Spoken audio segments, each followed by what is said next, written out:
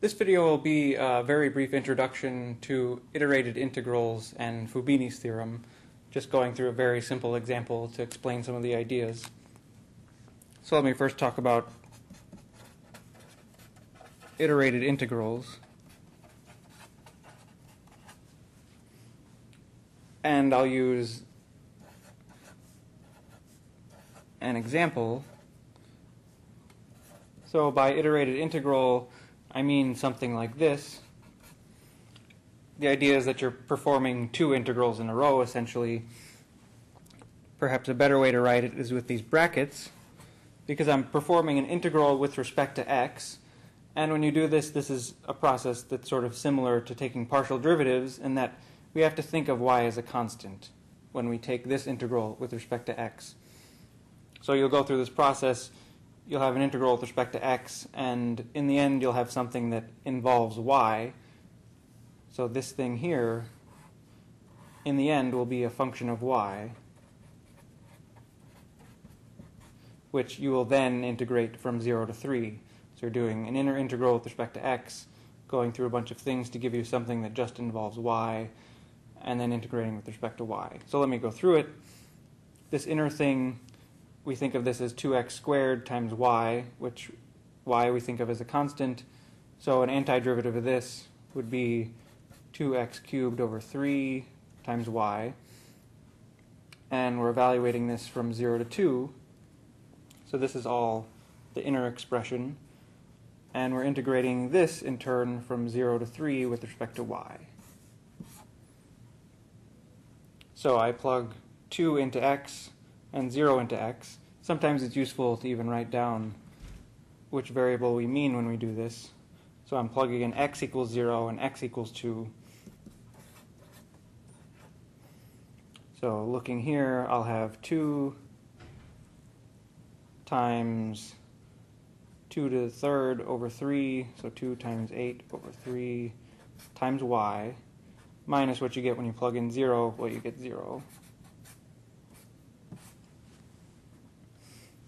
Now, well, this is 16 over 3 times y. That's all we're integrating.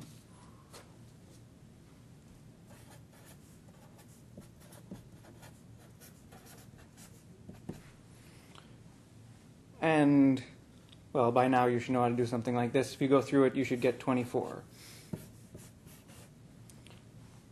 So what we just evaluated was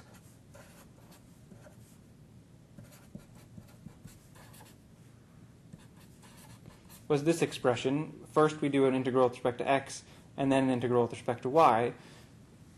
Well, we could ask what happens if you do things sort of in the opposite order.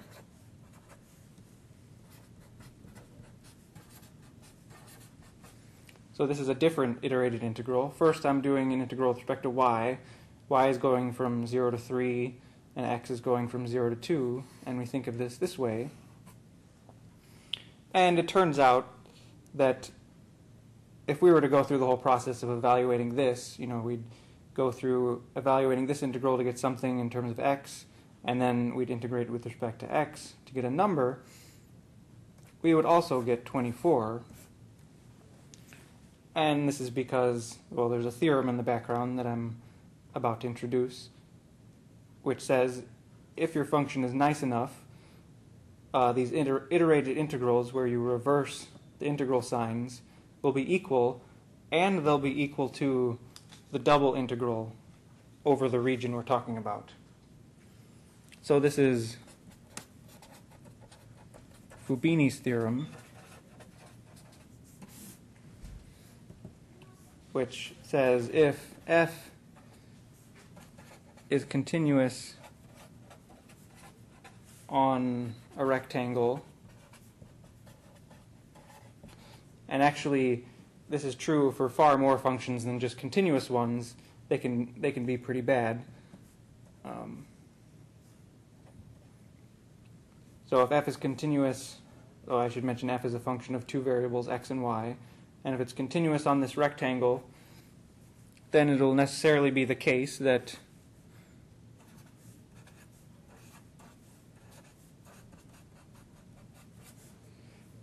that if I do the integral with respect to y first, and notice I have to match up the bounds.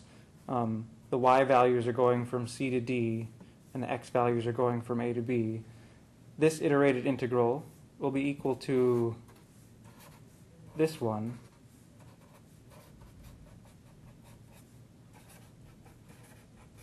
So the x bounds match up with the x values, and the y's bounds match up with y. So these two, you can switch the order of integration, and furthermore, this is equal to sort of a separate idea, which is the double integral of the function over the region, which this is something we can give more meaning to maybe because it's introduced as the volume under the surface. So going back to the original question,